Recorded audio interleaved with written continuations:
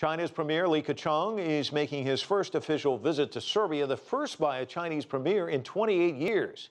Li is scheduled to attend the third China-Balkan summit, where officials are expected to sign several major infrastructure deals that could lay the groundwork for much stronger strategic ties.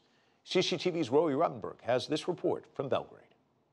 4 years ago, the Chinese chemical producer Wanhua acquired a nearly 100% share in its Hungarian rival BorsodChem. The price, more than $1.5 billion, making it the largest ever single Chinese investment in Central and Eastern Europe. Wanhua bosses are now building an industrial park near the Hungarian facility, hoping to encourage other Chinese firms to join them. If we just ask some individual Chinese company to invest here, it will be very difficult for them. But if we can get this Chinese industrial cluster to invest here, it will create a lot of integration benefits.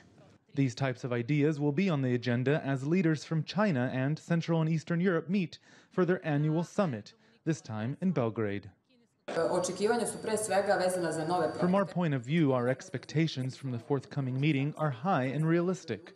We are hoping that new projects will be sealed, like for a new industrial zone here, where 5 or 6 Chinese companies already expressed serious interest for the high-speed railway and for even more efficient work on existing ongoing projects.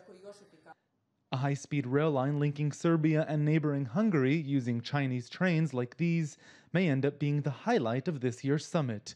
The deal is expected to be signed in Belgrade and would mark the first time China would build rail lines in Europe.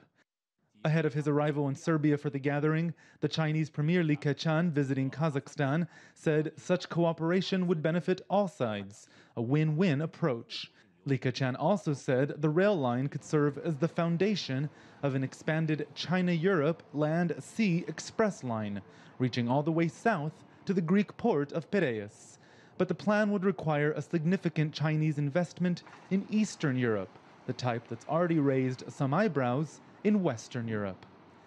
Hungarian economist Agnes Sunomar says such concerns, mainly coming from Brussels, are unjustified. Almost 85% of Chinese investments to the EU aims to the old European countries. So if they can have Chinese investments within their borders, I don't think that they can complain about our policies and strategies. She says following Europe's economic crisis, it was natural for these countries to look towards China.